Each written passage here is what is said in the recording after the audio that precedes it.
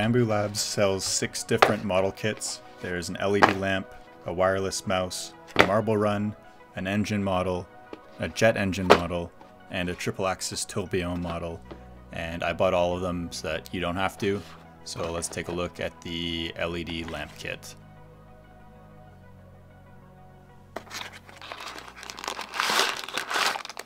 This little baggie. Get a USB lamp, a little double-sided 3M sticker, and a couple screws for mounting. The 2 models that are meant for this kit are the Type A and the Type B lamp, and they both use this little base piece that the USB just slides through.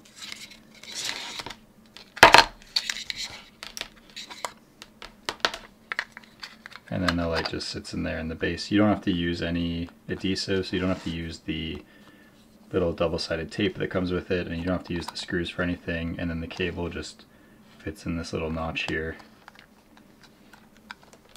And then you have a base for both those lamps. I printed them both out. Type A is this cool looking pattern with all these squares projected downward. And I had a little difficulty the first go around. I came away from the base plate,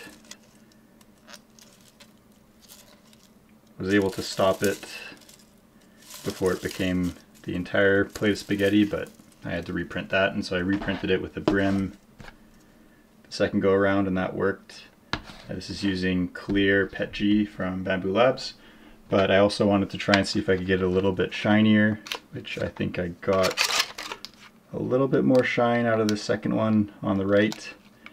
And this was just increasing the print temperature from 240, which is the standard PETG profile, to 270, which is the max that they recommend in PETG on Bambu Studios. I think you can see it more clearly in these base pieces as far as the clarity is concerned. CNC Kitchen has a very good video on PETG clarity, and I'll link that in the description.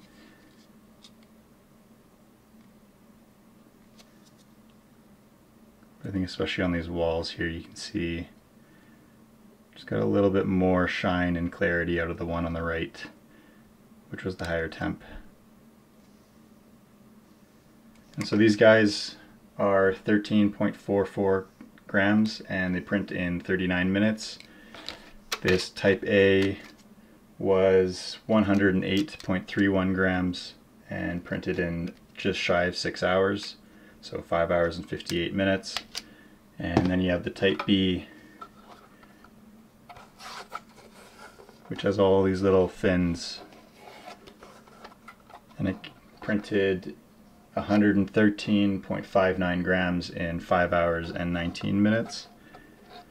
And I also put a brim on this one, not realizing that the top is fully enclosed, so if I were to do this again I wouldn't have used a brim on this model.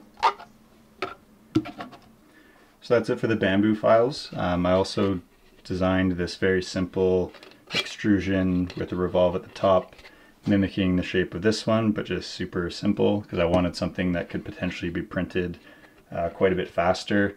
So this is also 101 grams, but it prints in 3 hours and 28 minutes instead of the 6 hours that this other one took. On this first print I had it set to random for the Z seam, and so you can see all those zits across the surface. And I also only put one little tab here, which made it a little bit harder to remove. So on the second go around I made an aligned seam, which means the back has this line, but the rest of it looks a lot smoother. And I have these 3 tabs for pulling it back out, and I have a relief for the cord. And the design intent for this was just to slide in over the light, and you can just put that down on the desk. And so that's captured in there now. No need for a base, just super straightforward, and it can sit on your desk.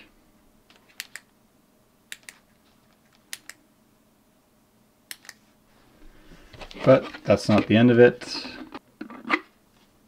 I also went ahead and printed this 3D emblem, the 3D logo puck with the same interface on the back where you just slide it in.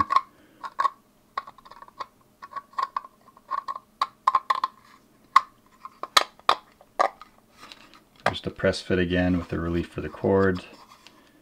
And that just sits in there. And now you have a 3D logo that lights up on your desk.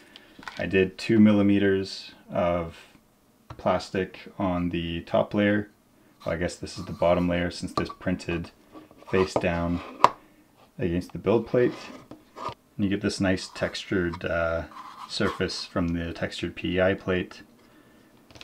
And the light coming through 10 layers of PLA, the white, and then there's no bleed in the black, which is the black PLA from Bambu Labs there. I hope you liked that one. I'll put all the links in the description for these models, the main Bambu ones, and then also the ones that I created there. And I'll see you in the next one.